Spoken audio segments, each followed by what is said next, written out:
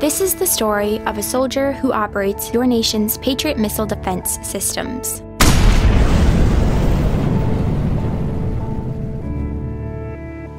It begins in California, with a little girl raised by two moms.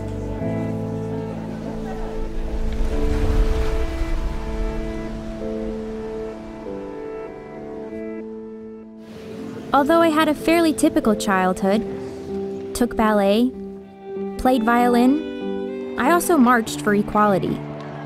I like to think I've been defending freedom from an early age. When I was 6 years old, one of my moms had an accident that left her paralyzed. Doctors said she might never walk again. But she tapped into my family's pride to get back on her feet, eventually standing at the altar to marry my other mom.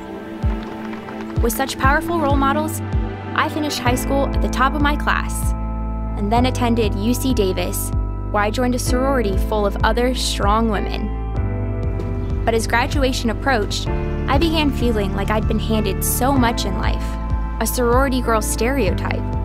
Sure, I'd spent my life around inspiring women, but what had I really achieved on my own? One of my sorority sisters was studying abroad in Italy.